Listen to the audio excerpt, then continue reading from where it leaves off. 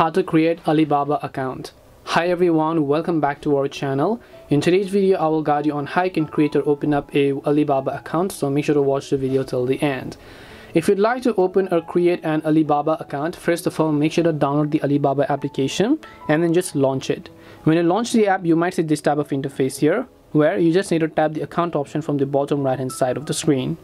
Then at the very top you'll find an option where it says sign in or register. You simply want to make sure you just tap that option here. Now you can choose to sign in with your Apple ID or whatever else you prefer over here. You can choose to make an account with Google, or you can also choose to make an independent account using your email address here. So just make sure to enter the email address that you want to use here.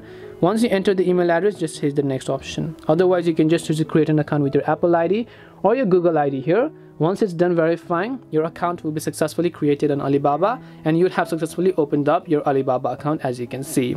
This way you can open up an Alibaba account. Hope this video was very helpful, and if it did help you, then make sure to leave a like and subscribe to our channel. If you have got any questions, then feel free to leave them down. Thank you very much for watching till the end of this tutorial, and see you soon in the next video.